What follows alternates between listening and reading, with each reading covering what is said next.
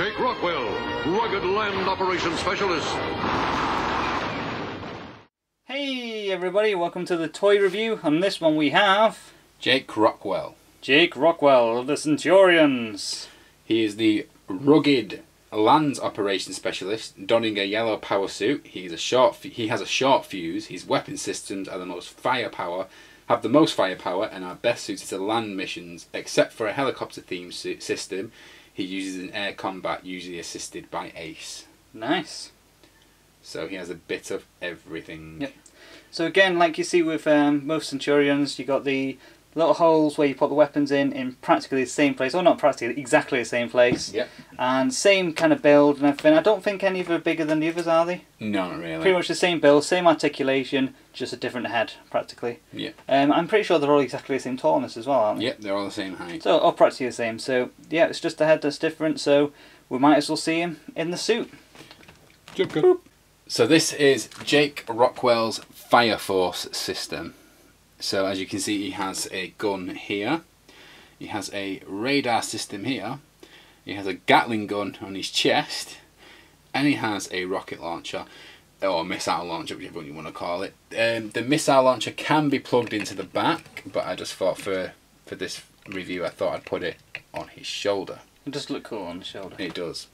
So, as usual, should I say, sorry, the action feature is activated by doing the chest, which is kind of sort of quite cool on this one, because with it being a Gatling gun, they turn, so it sort of makes sense. And it's not working. And it doesn't work! Yay! Oh, I forgot, that's if you do it at the back. If you do it on the shoulder, there is actually a lever. Oh yeah! Yes. And it's still, just like the other one, it's a great firing. It doesn't it's not a flimsy little shot or anything, it fires quite well. And yeah, like you said, if it's on the back, you use that to turn. If it's not, then you press the lever. Yeah. But we forgot. There is a little lever on the top there, as you can see. But no, he looks cool. A bit over the top. Well, they all are though, aren't they? Yeah. But that's what I love about them. They are very 80s and very just over the top. There's guns everywhere and just they are just crazy looking. I absolutely love them. And like the suits, for each one of them you can get separate suits, and they are insane looking. Yep. Literally insane looking. Hopefully I can get some pictures of them on here. But yeah, they're crazy, crazy toys, and I would have loved them when I was a kid. So is there anything else about this guy? We've got a little bio and everything, or we already read that? Oh, I read that in the bio. Oh, yeah, we did, didn't we? And for a little bit of trivia, Jack Kirby, the legendary Marvel comic artist, he actually had a hand in the design of creation of these characters. I did not know that. So there we go. So there's a little bit of trivia. Yeah. But yeah, everything's built very, very well. Even the missile, very thick, very lovely.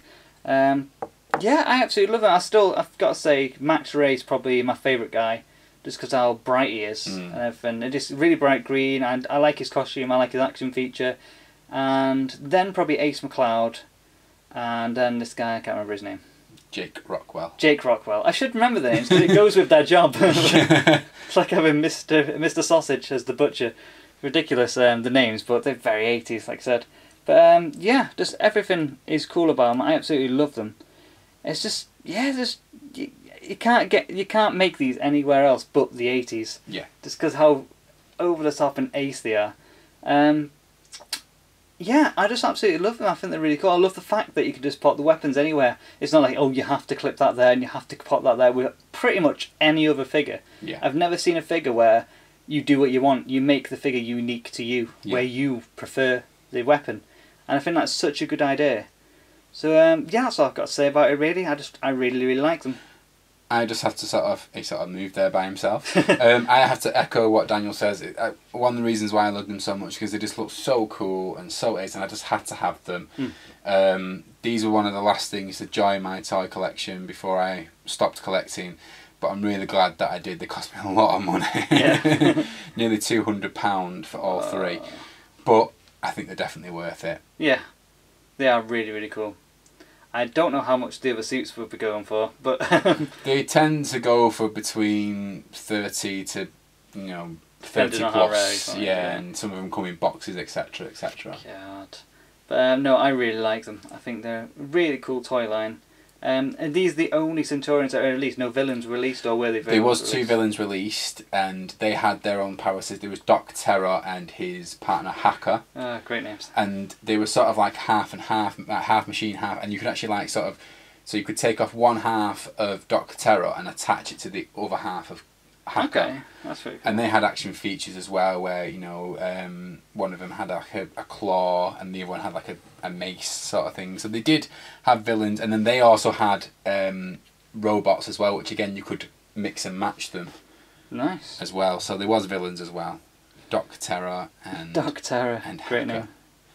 Yeah, absolutely crazy toy line. Absolutely love it. I don't even know if the toy line did well at all. It's not that memorable. I don't really, because I didn't watch it. I don't really know much about it. If it was a massive thing for a while, I think it was more of a like maybe not a one-hit wonder, but that sort of thing where it was popular for a very short time. Yeah. I think mostly in America where it was more popular, definitely, but not popular enough. Yeah, but they are cool. I really like them, and I wish I did. I really wish I did have them as a kid. Yeah. Even if I just had one of them, I just think they're really cool. They are very cool. So yeah, that is something Rockwell. I can't remember his name. Jake Rockwell. There we go. Jake Rockwell. Jake Rockwell of the Centurions.